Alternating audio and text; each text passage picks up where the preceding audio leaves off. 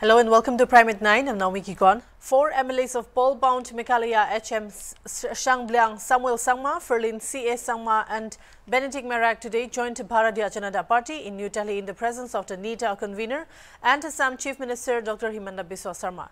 Shangbliang has shifted allegiance to the BJP from the AITC, while Benedict Merak and Ferlin C.A. Sangma are among the NPP legislators in the state. Samuel Sangma was an independent MLA before joining the BJP today. Samuel was earlier aligned to the UTP as an associate member. All these parties, NPP, BJP and UTP, are constituents of the ruling Meghalaya Democratic Alliance. However, they are going to contest assembly election early next year as separate entities.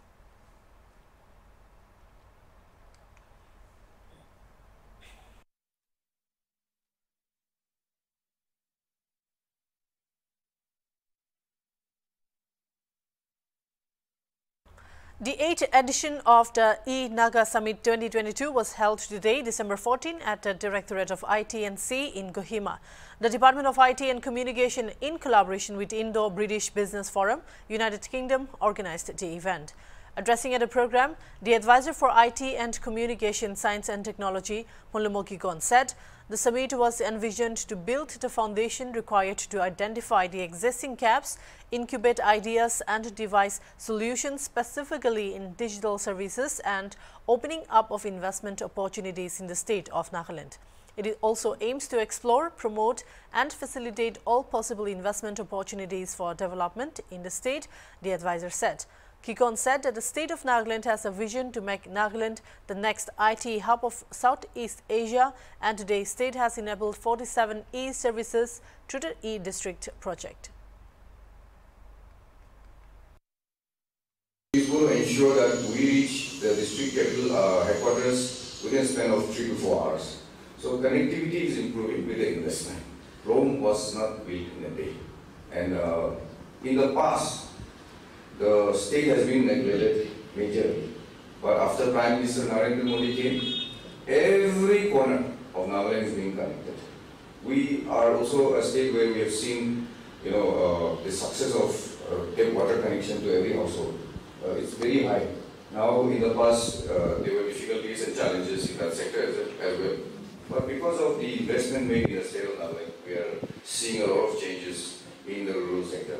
So, Kohima, as you know, is the capital of Nagaland, but we have the, what we call the commercial capital, Dimapur. In Dimapur itself, we have seen 2 4-lane highways coming within the town, the entire Dimapur district. Now it's broken into 3 districts. But all these happened within a short span of 5 to 10 years. And these changes we are seeing with our own eyes. Only only after 2014 we have seen. In fact, in 2003, the former Prime Minister Vajpayee had come. Entire citizens of Nagaland have not seen a 4-lane road in the state till today. It was only under the initiative of our Honorable Prime Minister Sri Narendra Modi ji that Nagas are today seeing a 4-lane road. And the investment in the road sector by the ministry through the special purpose vehicle called NHIDCL, which is the National Highway Infrastructure Development Corporation Limited, is in terms of 15,000 crores in the entire state of Nagaland. For a population of 2 million, where the challenges are not just lack of funds for road construction, but the natural disasters that happen here because our mountains are fragile and there are a lot of natural calamities, and also because our terrain is such that the design in the ministry for mountain states like ours has not been in accordance with the need of the region in the past. But even KT Vizo, the Principal Secretary to the Chief Minister, IT&C and Power, said this since 2015, the IT department had been organizing the E-Summit to promote e-governance culture in the state. The response from the youths is huge and they are ever ready to take up e-governance culture in the state, as Nagaland is also a state that is most active on social media, he said. The theme of the e-Naga Summit towards promotion of secure digital services and investment opportunities in the state. This we have chosen because investment, whether it is from World Bank, from Asian Development Bank, or other agencies, and for that matter, even the corporate social responsibility (CSR) has been restricted so far only to a few sectors like education, health, forest, to some extent agriculture. And if you see the CSR initiatives, every company, even the IT companies, they want to do only in education and health. Recently we had a CSR conclave in which the Honorable Finance Minister came.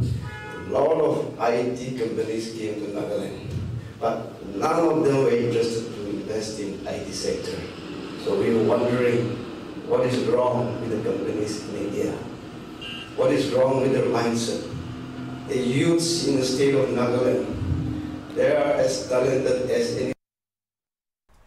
Manipur Chief Minister N. Biren Singh expressed his commitment towards bringing equal development in the state and said, if the government has a determination, sincerity and commitment, there is nothing that they cannot achieve or deliver with the support and cooperation of the public.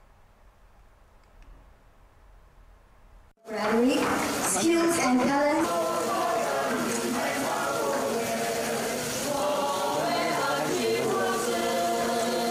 And that strength of a community depends on the strength of one individual. Barak Festival.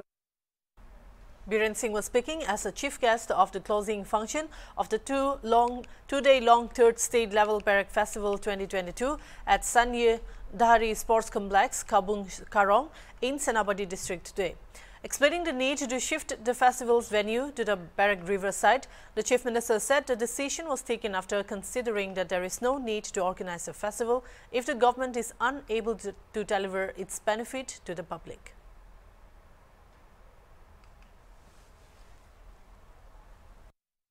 Barak Festival, Karigi Koi Senapati headquarter Taurambadagi Barak Turiel gi Manakta Poraino Hibisgi Wakalont. I coin a Naniba, I coin a Tauriba, practically transformed Obonganaba, practically implement Obonganaba on a Bibisi, a coin with Ibiriba. Leadership, Punamak Kanarakan, I coin a Pangtoi festival Sigi. Maduki benefit Praza people under the festival Bangkok meaning like day. Kalakanda Koina Mashida, Karong, which is the Koi, and say the Hong say, Hong Kiban. Many differences, greenery, river gi, Turin Gicheliba. Masida Koina Kanarasi Turiel Kangmanumita Senapati gi Praza Shidoine. Sigi Turiense Kangmanumita Manipur gi Praza Shidoine. Sigi Turiense Kangmanumita Barak Berina Saliba, Assamgi area Tariba, Barak River Koliba Praza Shidoine. Sigi Turiense Karai Digilai, Mataka Horiba, Ushidagilai, Ishings. Sigi Turiel Dangasi Elevation Shikarai Digilai, Mataka Horiba Ushidagilai. The Meghalaya Cabinet has approved sanctioned posts for the Shillong Government College of Engineering and the College of Architecture and Urban Planning in Tura in order for the first academic session to start by July next year. Chief Minister Conrad K. Sangma said 99% of the construction of the buildings for the two colleges has been completed. The sanctioned posts have been approved, and after the necessary procedures of different commissions and agencies which need to be taken are done, we are hopeful that by July the first academic session of 2023 can be started, he told reporters. When asked, the Chief Minister said approximately 50 posts will be created for the Shillong Government College of Engineering and 77 for the College of Architecture and Urban Planning, Tura.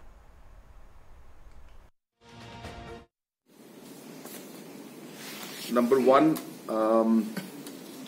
the Cabinet has decided that the grant in aid that was given to ad hoc colleges, so there are 7 colleges that receive ad hoc grant, and this grant is against a particular post where 75% is paid by the government and 25% by the managing committee.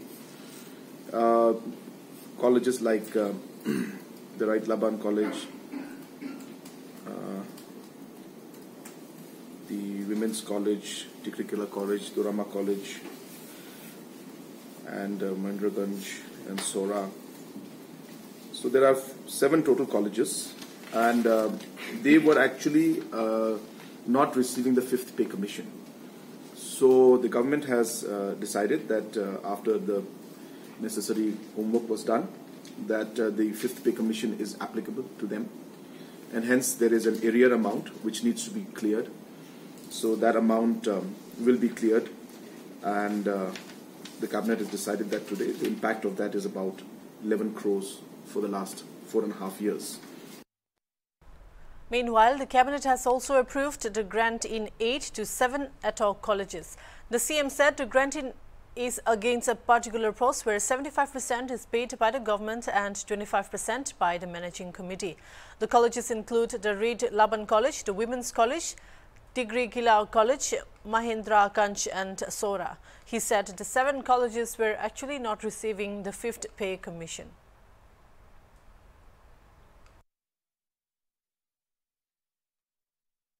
The Tripura Pradesh Trinamool Congress President Piyush Kanti Biswas on Wednesday wrote a letter to the chairman of the Tripura Human Rights Commission seeking an impartial investigation into incidents of police atrocities on protesters. A team of TMC leaders met the THRC's chairman and submitted the memorandum. On December 12, selection tests for graduate teachers protested by gathering peacefully outside the home of Education Minister Ratan Lal Nad, demanding employment for STGT candidates, the memorandum read.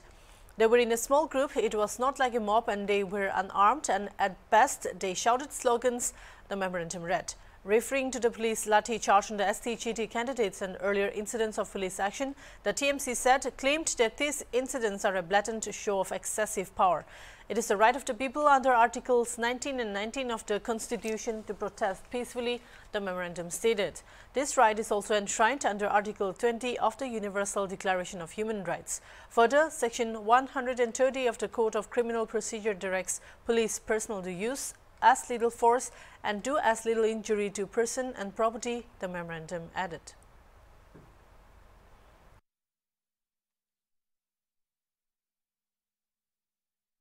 The Meghalaya State Government and the Apollo Delhi Health Networking Foundation have signed an MOU for the first cancer care project in Meghalaya. Health Minister James Sangma called it a moment of pride. He said the government wants to give a focused approach, not only in terms of treatment, but also in early detection. This project is being done on a pilot basis, starting from East Khasi Hills. Cancer is a key health concern in Meghalaya, and combating it requires strong cooperation across the entire health sector. This initiative will be a boon in strengthening and improving the capacity for early diagnosis of cancer through awareness and mass screening, thereby helping to provide comprehensive treatment. The vision of the Cancer Care Project is to improve the quality of cancer care in all dimensions by harnessing emerging technologies. There would be a screening for cancer at the health and wellness centers and a follow-up of susceptible and confirmed cases. Ashas to senior health staffs will be given training programs for skill building. Screening, diagnosis and treatment will be carried out at NCD clinics with a pathology lab at Civil Hospital Shillong. The pilot district under the project is East Khasi Hills. Upper Shillong. Yes, in Upper Shillong. Please tell us. Yes, this is the Ayush and Wellness Center which we are starting at the BRDC only. That's the Biodiversity Resource Development Center. And this is to bring in all the best practices of Ayush and try to integrate that with our traditional healers and how we can bring about a place where our traditional healers can come and also interact with Ayush practitioners and learn a lot of new things which will help in building up capacity, and also there'll be a mutually beneficial exchange of ideas and knowledge. So I think that this center is going to play a very, very important role. It'll be a meeting point for many of our traditional healers, and it's a with the view of looking at how we can bring about traditional healers and give them the kind of support that is required, because this knowledge that they have is passed on from generation to generation, and we must make all efforts to preserve that and to document that and make sure that this knowledge and this practice does not die. It's intrinsically woven with our tradition and culture. About 17 opposition parties on Wednesday staged a walkout from the Rajya Sabha, blaming the government of not holding a discussion over the December 9 clashes along the LAC between the Indian and Chinese troops at the Tawang sector of Arunachal Pradesh. Congress Rashtriya Janata Dal, Aam Aadmi Party, MDMK, Communist Party of India, Marxist, CBI, Janata Dal United, DMK, Trinamool Congress and Telugu Desam Party were among the 17 parties that walked out from the House during 0 hour.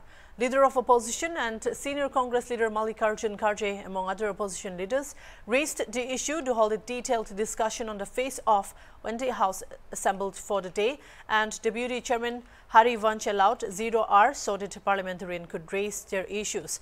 As the opposition's demand to hold a discussion on the India-China border clash was not allowed by the chair, the 17 parties staged the walkout. Speaking to the media outside the House, Congress MP Pramod Tiwari accused the government for not holding a discussion on the issue.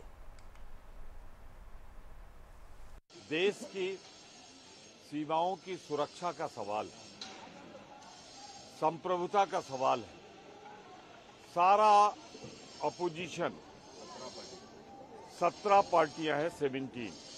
हम सब ये चाहते हैं कि हम पूरी शक्ति के साथ भारत की सेना के साथ खड़े हैं, परंतु ये हम बर्दाश्त नहीं कर सकते कि चीन जब चाहे तब हमारी सीमा की पवित्रता का हनन करे, आक्रमण करे। हमारे पास एलओपी कल दिखा रहे थे लीडर ऑफ अपोजिशन हमारे, वो सारे डॉक्यूमेंट है जो पहले के थे और बाद के हैं, जो निर्माण हुए हैं वहां, और जिस तरह वो आए हैं। ये सरकार डरी हुई है, सच्चाई सामने नहीं आने देना चाहती, इसलिए वो तैयार नहीं है कि चर्चा हो। All the 17 parties want discussion on this. All the 17 parties are standing behind the Indian Army. That's all for now. Keep watching Hornbill TV.